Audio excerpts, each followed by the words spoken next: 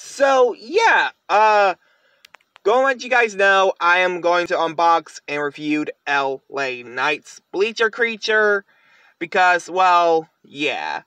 Yes, y'all know in that video I talked about, I bought 3 Bleacher Creatures, like, last week.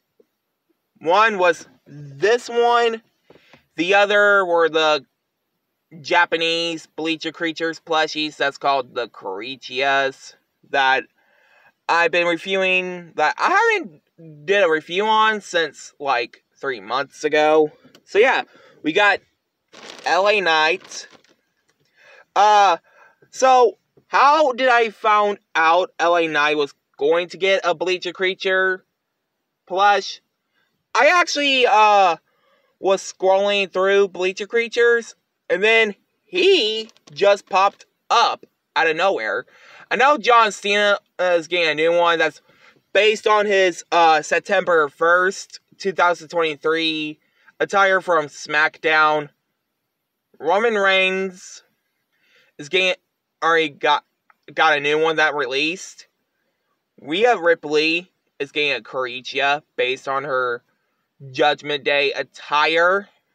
A Creature LA Knight, and that is it.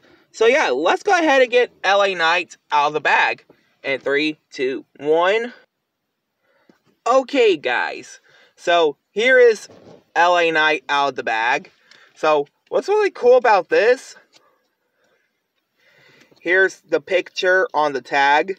Really cool that LA Knight is finally getting a big push in WWE. So yep, very well detailed. I think this is based on his NXT attire before he went to the main roster. So yeah, this unboxing plus review is going to get 100 out of 100. But anyway, guys, like, comment, subscribe.